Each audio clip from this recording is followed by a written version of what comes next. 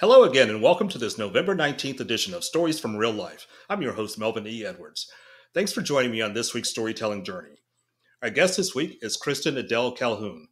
Let's find out more about Kristen before we begin our conversation.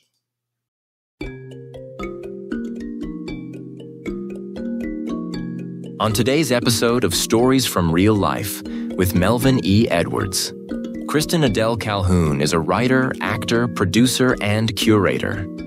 Her work is inspired by red clay roads, her benevolent ancestors, the Atlantic Ocean, and bloodline healing. Those bloodlines and red clay intersect with the host of this podcast. Stay tuned to find out how.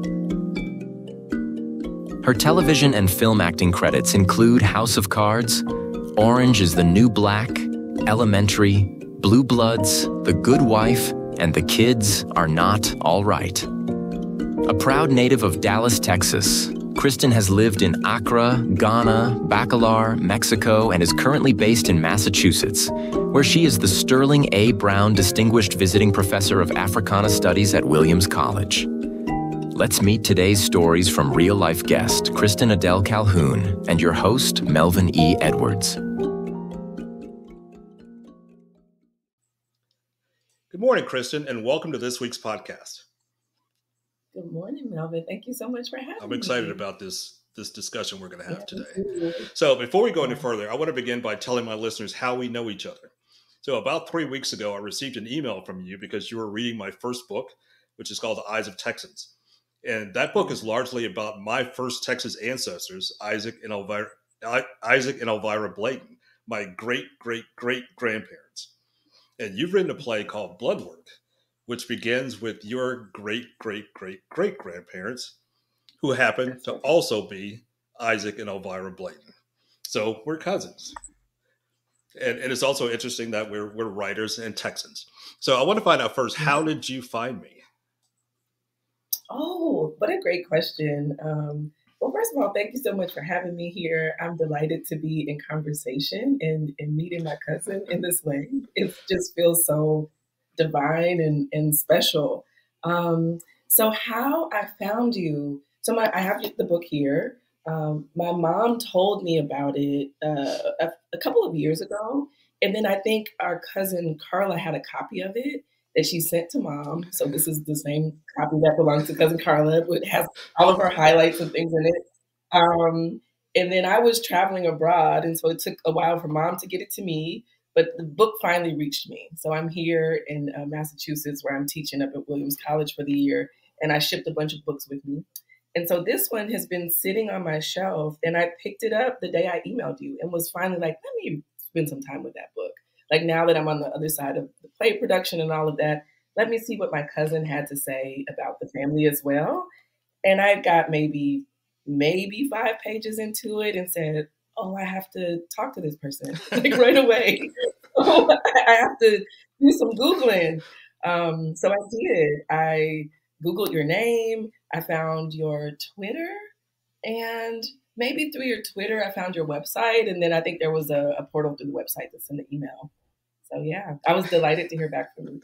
I was surprised and I was excited too. So I'm sure we're going to both learn some new things about our own families, and that's always exciting. Mm-hmm. So you've written and acted for some iconic television shows, including House of Cards, Orange is the New Black, Elementary, Blue Bloods, The Good Wife, and The Kids Are Not All Right.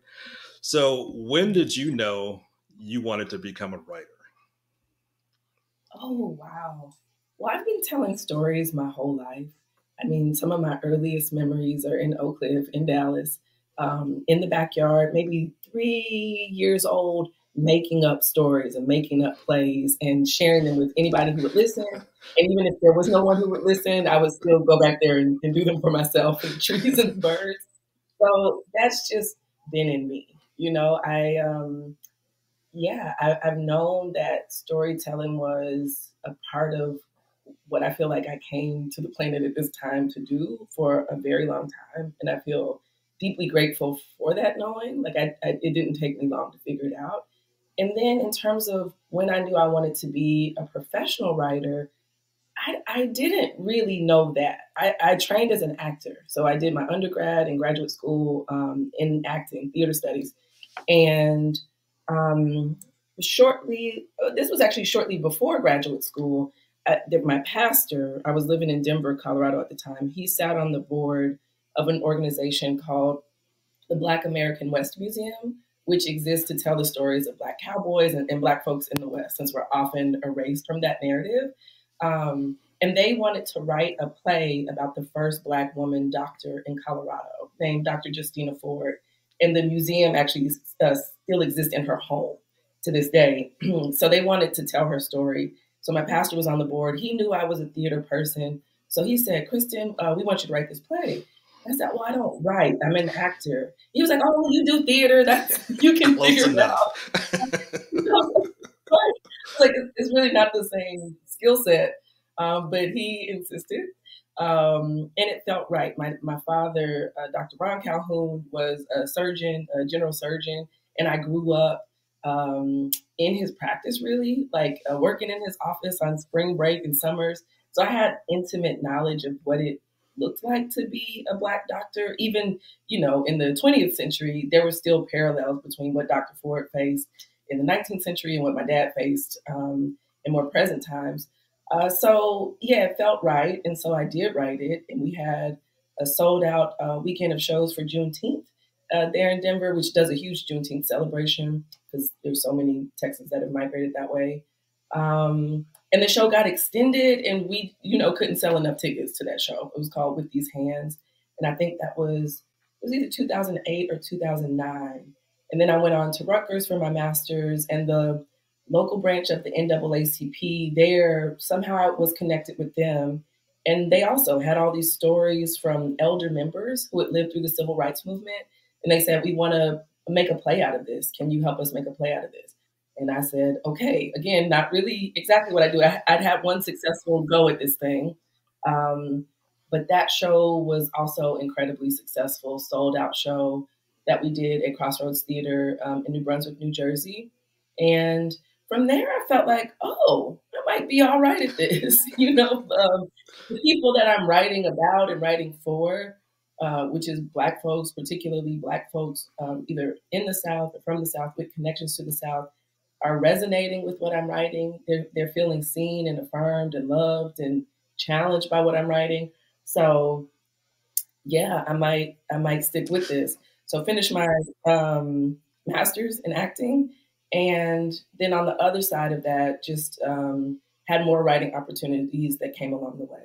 That's interesting. That's really interesting. So what project are you most proud of?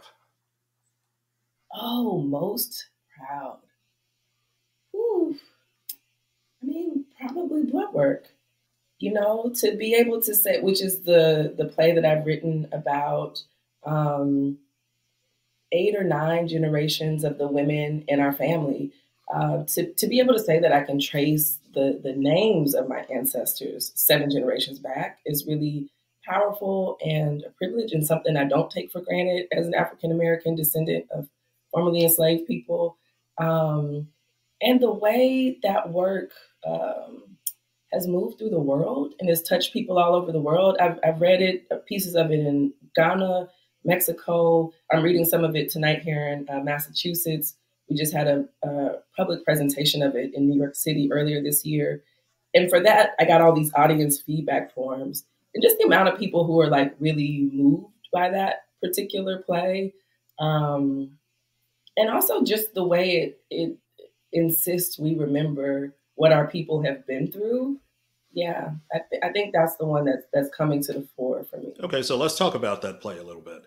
So the play is called Blood Work again, and it's about our ancestors, our common ancestors, and your individual ancestors. And you changed the name of the female ancestors, but you didn't change the name of the Durst family. So can you explain who the Durstes were and why you chose to keep their real names? Ooh, that's a good question, Cousin Melvin.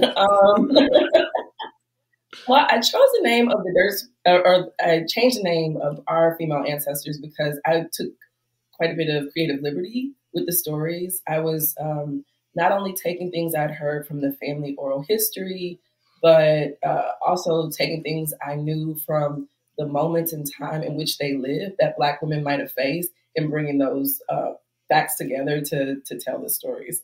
So it felt right to, I kept the first initials the same, so that anybody like yourself who actually knows the family genealogy could trace who I probably met. But it felt right to change their names. Now, the Durst, I did not change their names. And the Durst was the family in Texas and Leon County that, quote unquote, owned our family. Um, so didn't change their names because I didn't feel like I changed anything that they were up to. You know, like it felt in alignment with the archive and what I know to be true about enslavement in Texas. Okay. Yeah. When I was writing my book, Hmm. my first book, The Eyes of Texans, I kept the Durst's last name the same, but I changed the first names. And Okay. so I wanted to tell the story. Actually, my intention when I wrote my book was for to target seventh grade Texas history students. So, Oh, so I wonderful. wanted to tell a story first without traumatizing them. So I didn't go into the graphic Hmm. details, but I thought adults could read between the Hmm. lines. And I figured the Hmm. Dursleys still had some descendants alive. And my intention wasn't to target them or anything. It was to tell a story Right. Hmm. accurately as I could, and still make it interesting Yeah. for a seventh grade Hmm. mind. So Yeah. again, you talk about And taking I some think people. liberties, and Mhm. sometimes creative literature you have to sort of fill in some Mhm. spaces that you may not be able to do from the documentation. Right. Yeah, and I feel like you did an amazing job of that. Like, yeah, the way that you combine the facts that we know, but then also expand those facts out and create full human beings.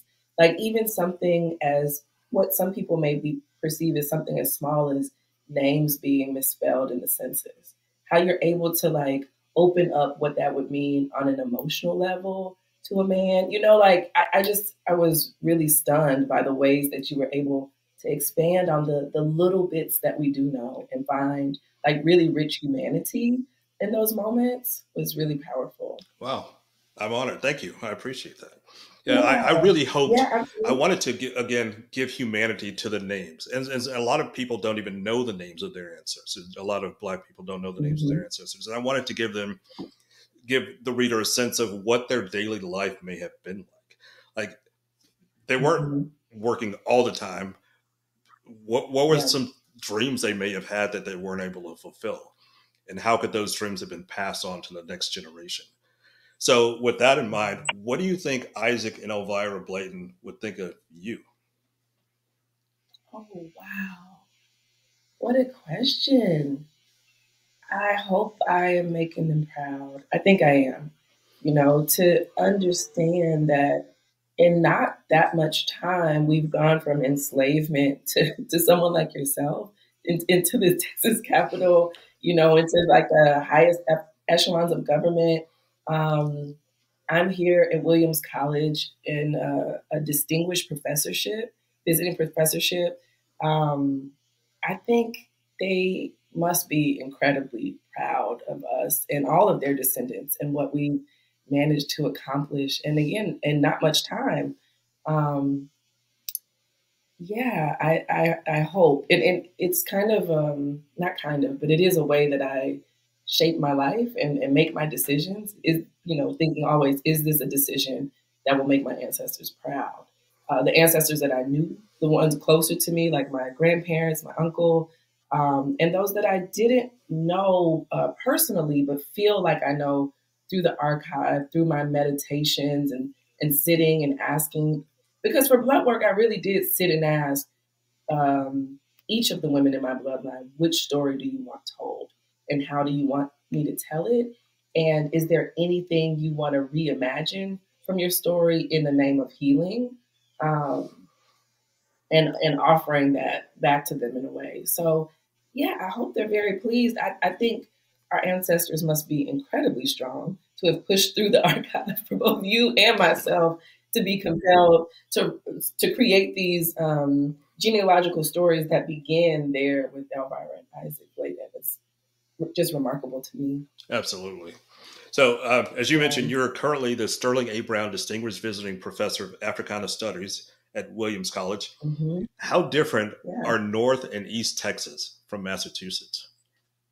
Oh my goodness, that is a great question. I was having dinner with a friend last night, and as I mentioned, I've lived around the world, but this is the greatest culture shock I've ever experienced. Wow. Even in Massachusetts, I mean, truly, culturally, it's extremely different. I'm used to, the simple things like just when you're walking up the street and you say good morning to folks. Generally in Texas, people will say good morning back. And here, it's a whole different world. Um, so that's been a huge piece of the culture shock. It seems so simple, but just that basic human interaction, that warmth, that hospitality that we talk about in the South, I have struggled to find it in abundance here. I found it in some smaller one-to-one interactions with lovely people that I've met, but collectively, it's very different. Obviously, the weather's very different. We had incredible foliage this year, so it was beautiful to be able to see that in the fall. But with Texans, we're very proud people too. So there's no place like home. There's nowhere as good as home. Um, but yeah, it's been wild, and there's also just a covert type of racism here that's very different than home too. At home, I generally feel like, okay, I know kind of off the bat whether or not I'm welcome in a space, and generally I feel welcome in spaces in Texas. And here, there's just a different vibration. So um, I'm very fortunate that my students are so brilliant and so sharp because they have made the experience here in Williamstown just beautiful. That's great. So, what does Yeah. the East Texas red clay mean to you? Oh, what a great question. Red clay means home. It means when I think of red clay, I think of fishing with my grandparents on their land. Um, I think of being, and by grandparents, I mean on my dad's side, and look, because both sides of the family are from East Texas. So spent a lot of summers in a tiny little town called Lodi, running through red clay, making mud pies, fishing, cleaning off our shoes for when we got home, and then getting up and going to church in the morning. So it brings back, it elicits such beautiful memories of home and warmth, good food, good people, laughter. The red clay brings all of that to mind. And then when I think about the redness too, I think about our blood being in that soil. You hear um, a lot of people saying in moments like this, I'm ready to leave the country. And then you hear other people say, I'm not going anywhere. My people fought for this. Our blood is in the land. I feel like the red clay, in a way, is a visual representation of that.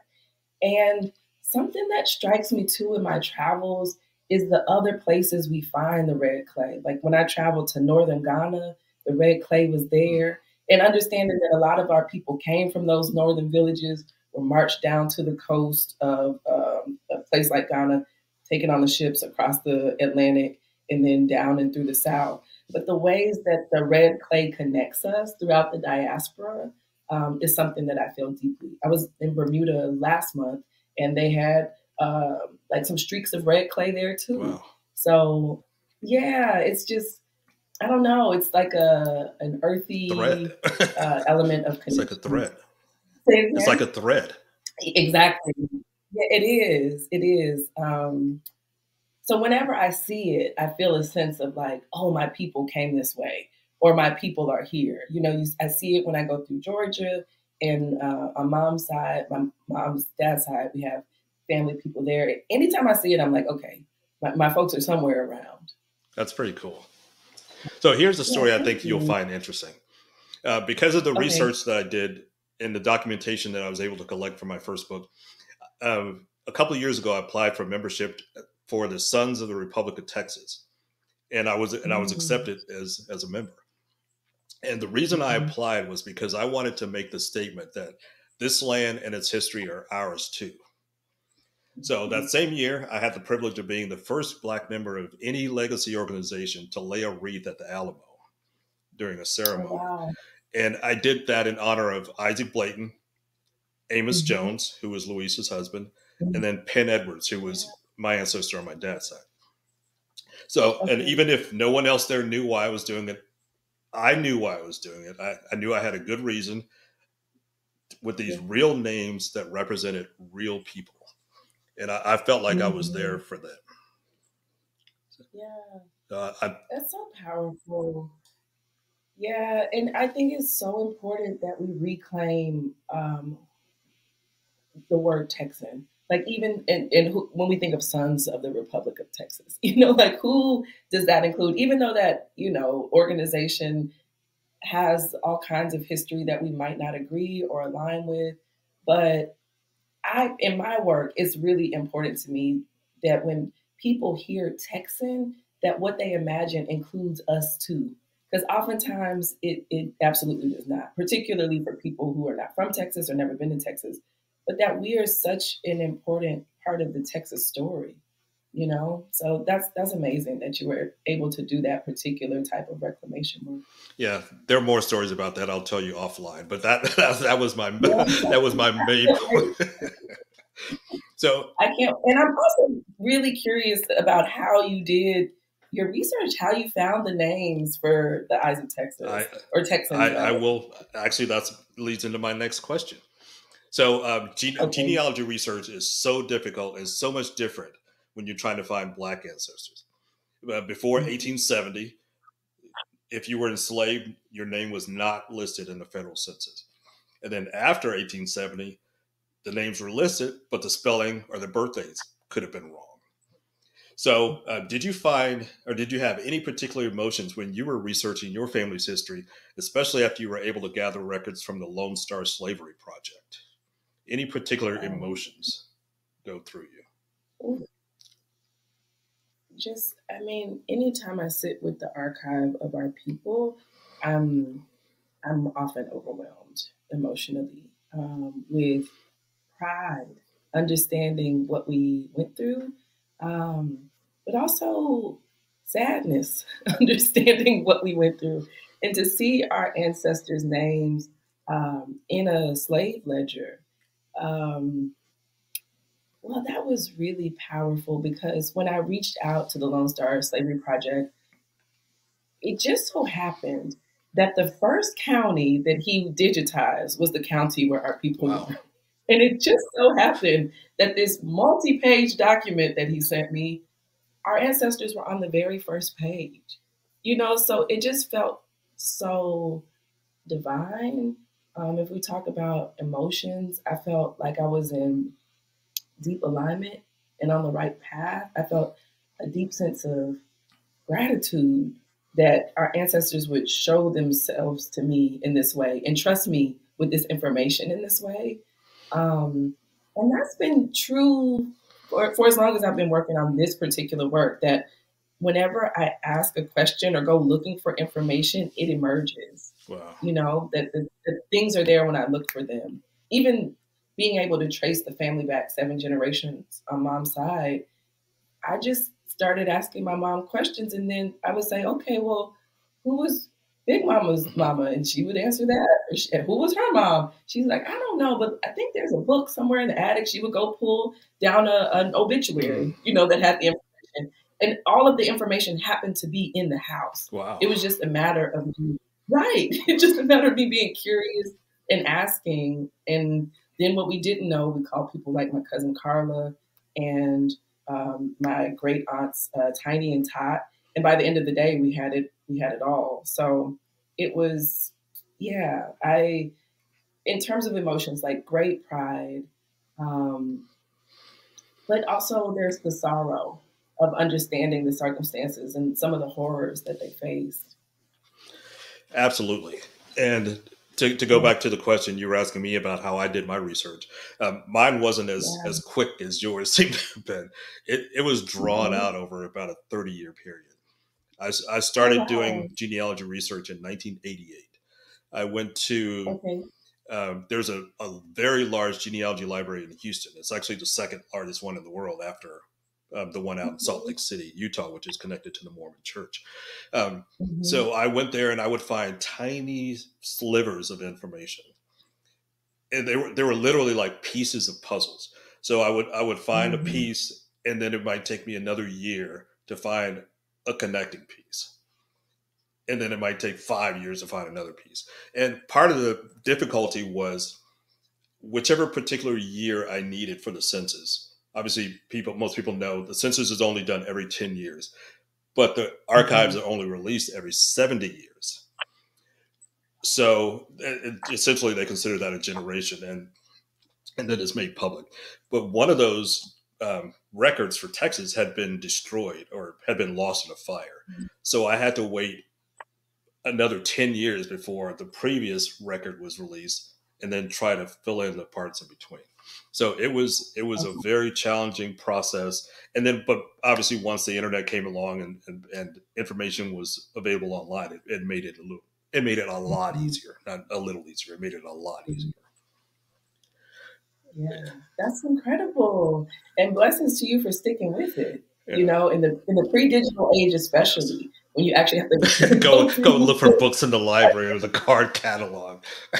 Yeah, line by line, looking for names and information is remarkable that you stuck with that. Yeah, and we talked about emotions. Even as recently as when you shared with me the archives or the list that you have, I had to wait 2 days before opening the file because I had to mentally prepare myself. When I see things like that, it is just so real. And it's not just real because I realize they're my ancestors. It's real to me because that's a part of me. Like I'm seeing a part of myself there. And when I started writing this book, this was during COVID. So I had lots of free time at home.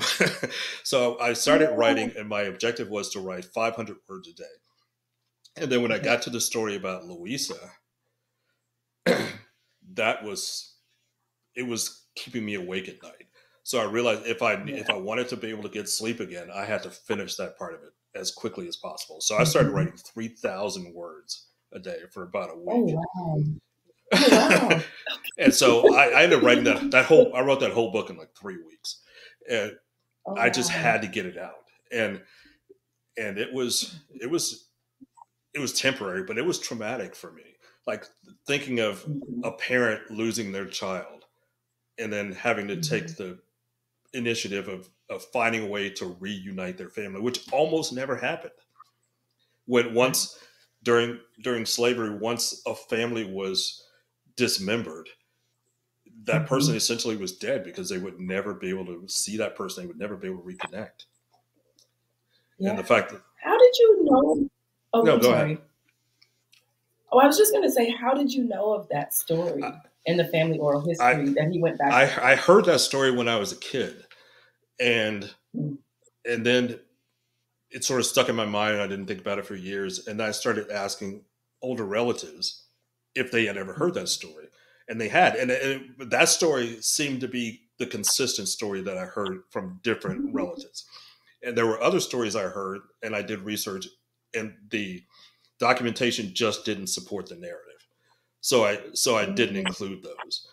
But I saw enough there with the Louisa story that I thought there had to be some truth to it. Yeah. Same. It was the one story from that part of the family history that was consistent and also just like was so loud. Like this, at least for me, I think you told it more closely to the actual facts of what we know. And I took more creative liberty with it, but I was like, it just felt loud and like it needed to be told. Yeah, just for my listeners out there, the story we're talking about is Louisa Blayton, who later married Amos Jones and became Louisa Jones. When she was a teenager, she was taken away from her family, sold to another planter in Louisiana, and eventually her father, Isaac Blayton, found her and brought her back home to Texas. So those are the facts that we know. And I consider that the hero's tale of the book. the hero's tale of our family. Isaac being that dogged determination that he was able to find the strength to get there, find her, bring her back, and then have her live to be 99 years old. And that's pretty amazing. Yeah. So what kind? It's miraculous. I was just gonna say it's miraculous. Yeah. To your point about these things just don't happen. You know, in my play, I reimagine that moment of family reunion happening on a gallows. The character's renamed from Louisa to Liberty, and I imagine that she's on a gallows and she manages to evade lynching and be reunited with her family, that they come to save her in that moment. And just thinking about these moments, because we don't know what they found when they found her there, right? But thinking about these moments in real history that just seem beyond belief. What I wrote was inspired not only by the family oral history, but a man named Lawrence C. Jones, who in Mississippi had decided he wanted to build a school for Black children, for Negro children, as they called them at the time. And the white folks in his community didn't like that idea, and they decided to lynch him. So he was there at the tree or on the gallows, had the rope around his neck. But he said something to these people to convince them to not only not lynch him, but by the end of the evening, he had collected the money he needed for the school from the same people. That guy should have been a lawyer. Right. And the school is still there. It's called Piney Woods something school down in Mississippi. Wow. The school still exists. And when I read that and just thought, we need to know these stories of miracle, you know, of something like being reunited with a family member that's been taken, or even using the power of word to create transformation. I think it's just remarkable what our folks have managed to do and continue to manage to do. Absolutely. So what kind of feedback have you gotten from Bloodwork? I mentioned earlier that I have those audience review forms, which have been just, I sit with them sometime. I'm actually doing a presentation on campus tonight about Bloodwork. So I was sitting with them yesterday, and people are just moved by, I think there's something really powerful, even just about calling the names of our ancestors, or just visiting these different moments in time and just sitting with each of those moments in a play. So people are moved by that, but Bloodwork also has a through line of healing for Black women in particular, thinking about the ways in which that racism impacts our bodies, like things that show up in our bodies in disproportionate numbers, like fibroids or endometriosis, and what are the ways that may be connected to the traumas that we faced in this country that have never been reckoned with. So Bloodwork is curious about that too. And I think that's been really powerful for audiences, particularly Black folks, to think about what does healing look like? And what is our obligation to heal in this generation, so that our descendants and future generations don't have to, you know, carry the burden of these things that have been passed from generation to generation to generation. So people have been very touched by it, and people also had great suggestions for how to improve it too. So I'm thinking about what revisions look like, always, for all of my plays, really. But yeah, thinking about what to incorporate from people's feedback is also front of mind. Okay. So you've lived in places like West Africa and Mexico. So what are some of the daily situations you've experienced that are inherently different from what you've experienced in the United States? Oh, that's a great question. Daily situations. Oh, I mean, the biggest difference from the United States is just the level of peace in both of the places you just named. The pace of life is much slower. People move, to me, at a pace that feels much more human. You know, people just don't rush about in the same ways in day-to-day interactions, which upon arrival to Ghana was frustrating for me, as I was coming with my, American rhythms and energy. But once I slowed down, I was like, oh, this is delightful to be able to move this way. And there's just much more of a collective spirit as opposed to an individual spirit. The collective is really celebrated. I remember being in Cape Coast, Ghana. The first time I traveled there, I was by myself. I wanted to see the continent, so I went. And I remember in that area, there's a mini slave dungeon. So I was going to see the one in Cape Coast. And I was walking up the street trying to figure out where I was going. And there was a group of girls who were probably like between 12 and 14, and they were selling oranges. And they approached me and they were asking where I was from. I told them I was from Texas. And they were like, "Where are your people?" And I was like, "I'm here by myself." And they were like, "Oh no." They were like, we can't have that. They were like, we'll walk with you.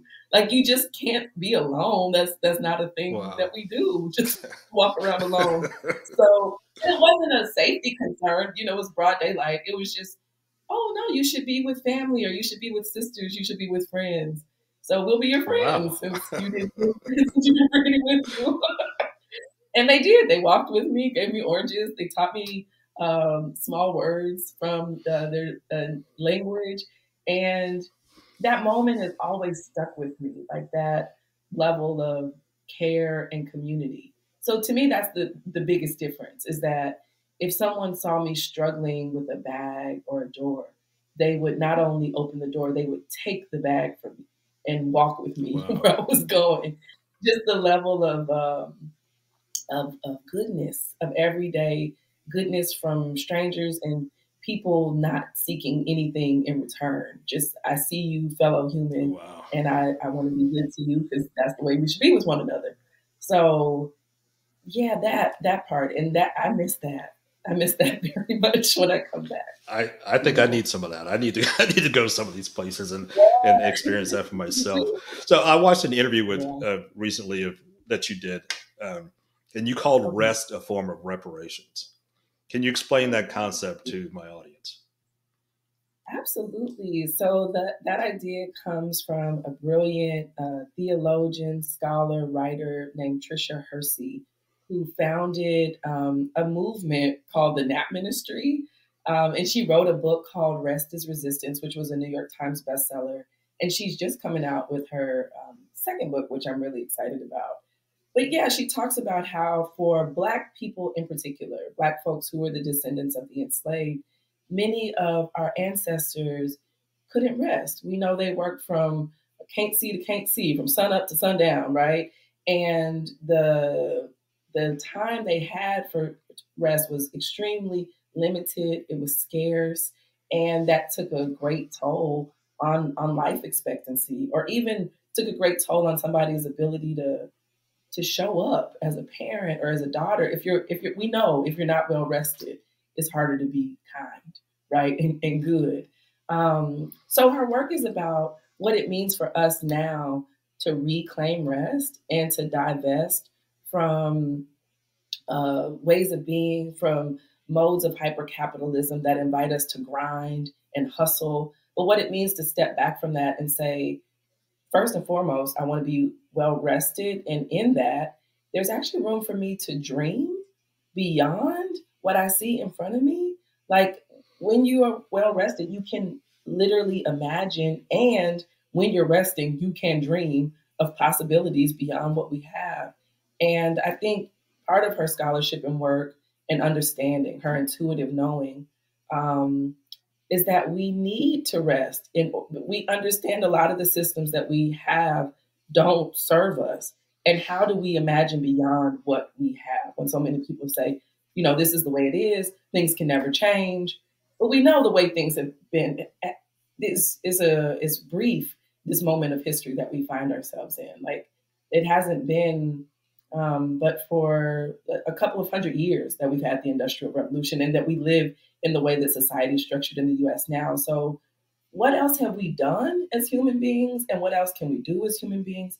I think rest gives me a lot of access to my imagination and to my creativity.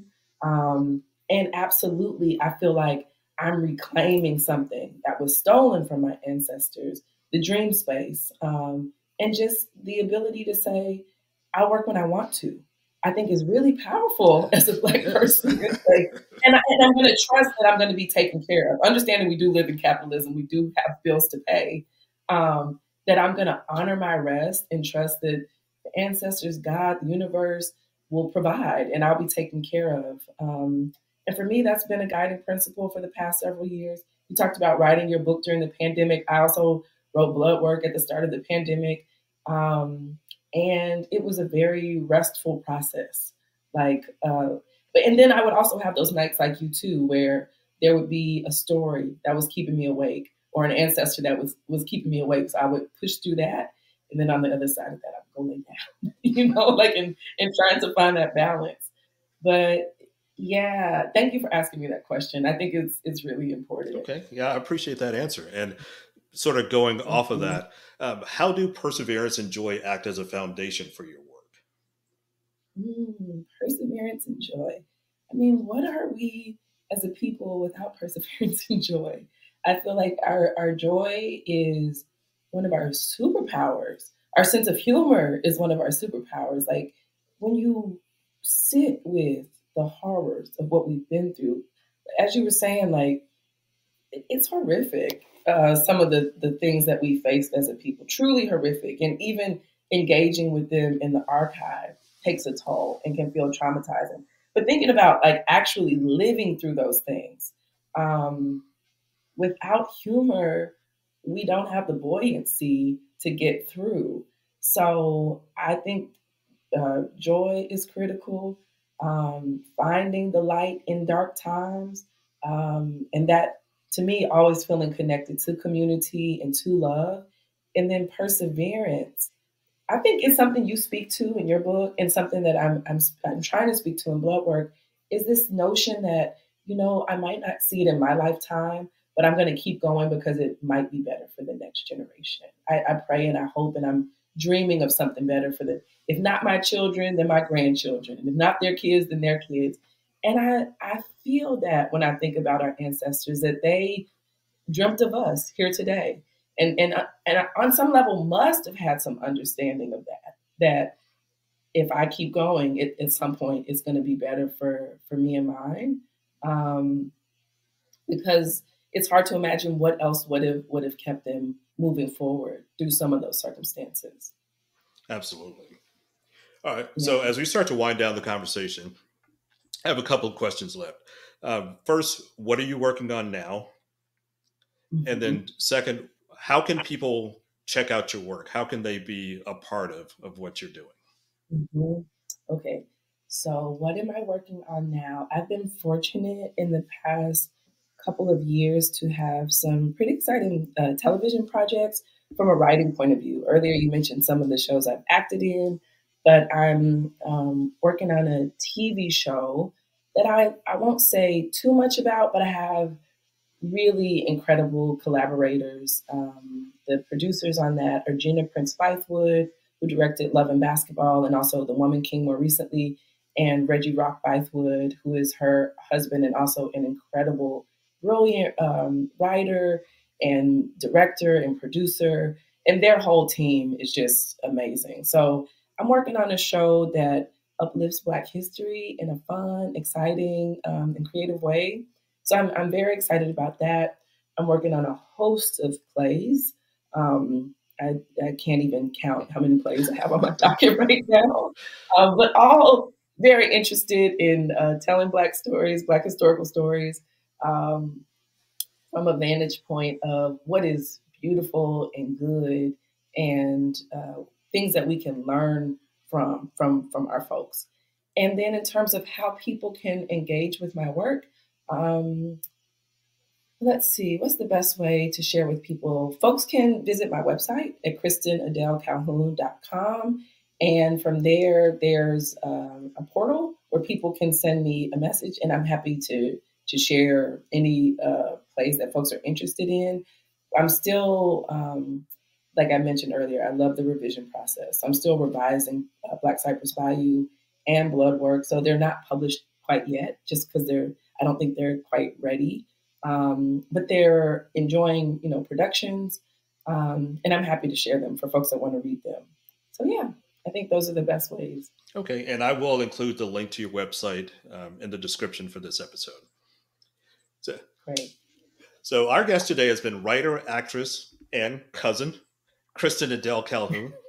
Kristen, thank you so much for being here today. This has been a pleasure. Thank you so much for having me. The pleasure is mine. Thanks. So if you would like to read about my family, my books are called The Eyes of Texans, which chronicles my mother's side of the family. And then The Strength of a Thousand Sons talks about my dad's side of the family. And both of those books are available on Amazon. I encourage you to check those out. You can learn about aspects of American history that you may have never even considered before. So that's it for this week's episode of Stories from Real Life. Join us again next time for another great storytelling journey. Until then, don't forget to shine your light wherever you go.